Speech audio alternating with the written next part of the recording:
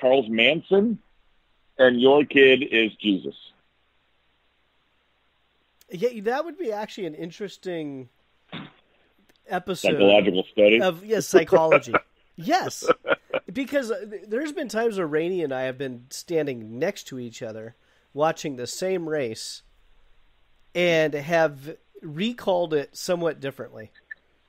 Mm-hmm. And we're standing right next to each other watching the same race. And, you know, with my role at the shop, I don't have a kid out there.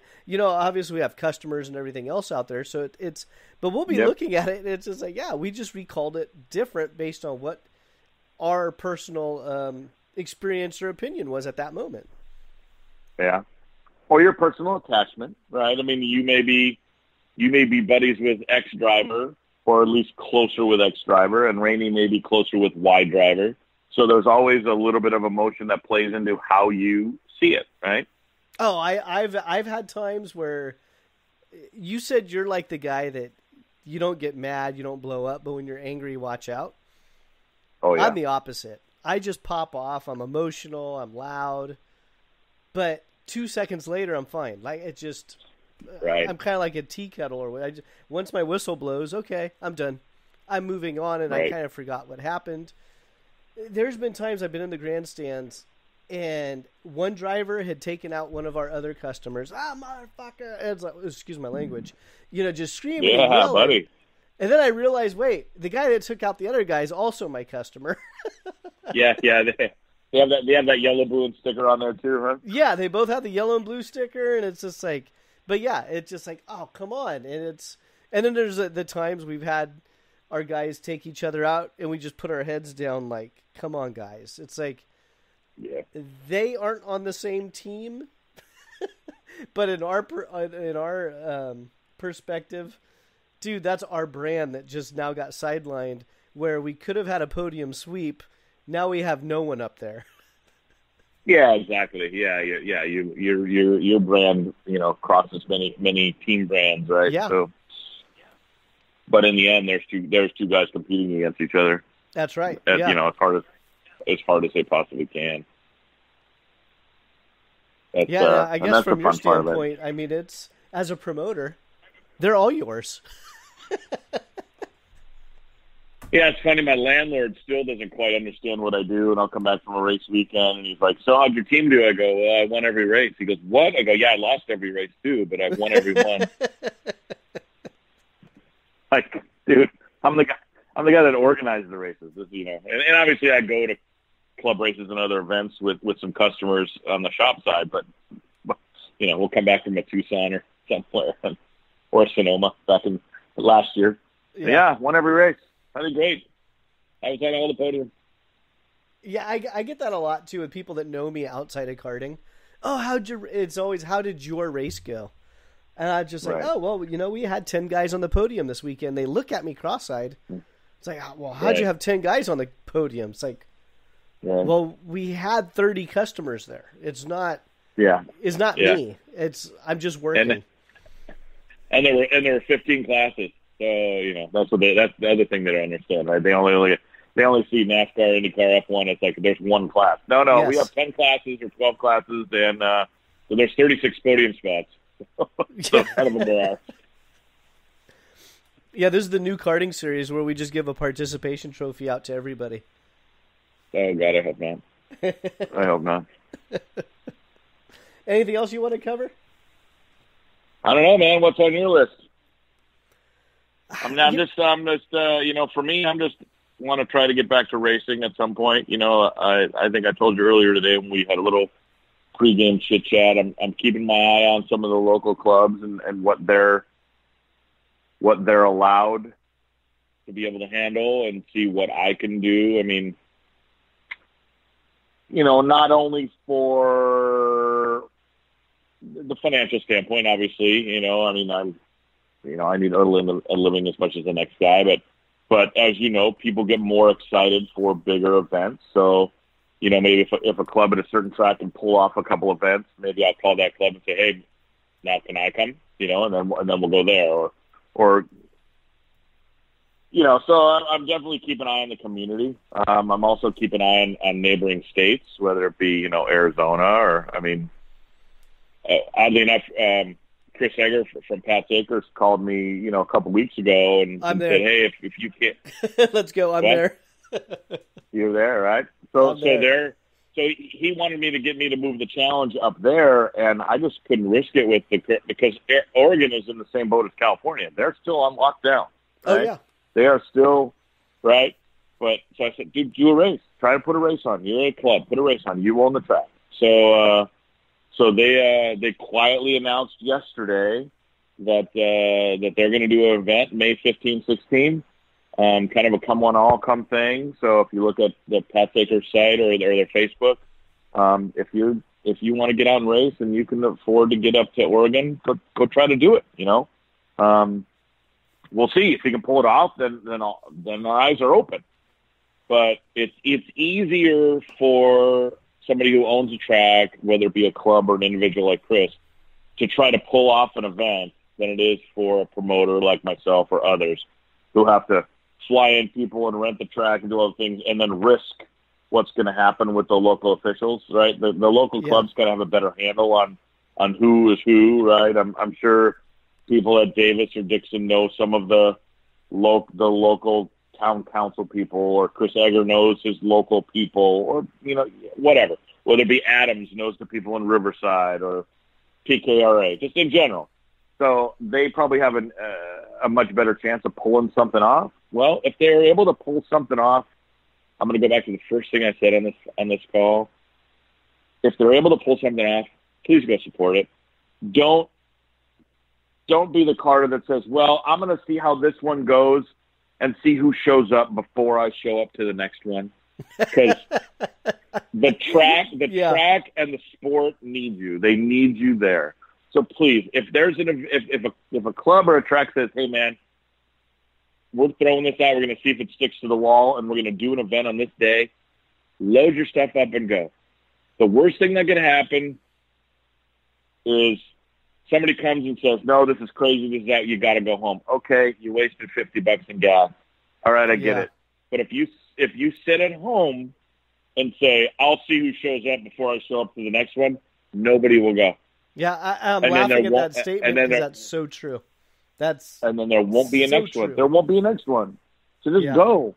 Just load your stuff up. You know what? If the race gets canceled, fine. Put some beers or some Red Claws if you're into that thing, or whatever the hell they're called. Throw some hot dogs in the thing and a barbecue, and go barbecue. And if you have the race, go have a good time. If they say you can't race, then barbecue your stuff, have your beers, and go home and have a good. You know what I mean? Just you got to go. You have to go. Yeah, I'm with you 100% on that. That's a great point. And actually, I think the clubs too, they're just in a much better position if they actually have access to the tracks, etc. Float the idea out there, cut back 50% of your classes, and just say, okay, we are going to run the first 4 classes that make it to 20 entries or 25 entries or whatever it is. Then they'll know, okay, well, we can only have 50 or 100 people here. Once we get those classes up to that's it. And then that kind of puts accountability back on the racer as well. So that way, if you have that, KT 100 piston port class that you keep trying to dredge up from the dead, you'll call your buddies like, dude, we need 15 of us to get out there, and they'll give us a class. Right. And I think, honestly, we're going to have to do that in this sport, at least in the foreseeable future, because someone was it you that told me earlier today that California has announced, or at least the 6 Bay Area counties, extended their stay in place order till May 31st. Yeah, Bay Area counties have extended it till May 31. And as you and I both discussed, right, it's when that ends when they can decide to go into that phase 1 thing, the phase 1, 2, and 3. Well, phase 1, no matter what, has to take 14 days, and phase 2 has to take 14 days. So before we can get into actual bigger racing events, it's going to be July 1 before anybody can have, at a minimum, what we call a bigger karting event. Yeah. So the clubs are going to have to do what they can. So, and on the financial side, right, I don't mean to harp on this, but then just say, look, if a club says we're going to do these 4 classes, and we know out of these 4 classes we're going to get 40 guys, right? I'm just going to make up numbers to make it easy, okay? Yeah, that's fine. It's 40 guys. We need 40 racers here, okay? Now, each racer is allowed 1 crew or 2 crew, whatever. We get 40 guys. We have 100 people. That's it. But if they know they're break even, they need $5,000 that day, and I'm just making up numbers. I need $5,000 that day to pay all my officials and to pay my trophies and to pay my electric bill, but I need $5,000. The easiest way a club can do it is goes, there's going to be no pit pass fee. There's going to be no nothing. 40 guys, it's $125 a piece. That's our $5,000. We just want to break even with this thing, okay? Yeah. I know it's more than the $80 we normally charge. It's $125. Bring your 1 or 2 people. We get our $5,000. We can break even on the day, or we can provide 40 of you a race day, right? Everybody has to be a little creative. Everybody has to be able to give a little give and take, and I think the clubs can pull it off. But people have to be a little reasonable. I just don't want to see on the internet like the Facebook thing. Oh, well, you can believe it. This guy, the normal practice fee $50. Now he's charging me $100. I'm not even going to go practice. Dude, they're only allowing 15 people to practice. They have to make the money somehow. Let's be fair, please. So what I just heard you say is you're going to do a 2-race series for the first class that sells out at 40? Is that what I heard you just say? Yeah, my break even's not 5,000 though. I can tell you that. Okay, well, let's say it's higher, and we just raised the fee.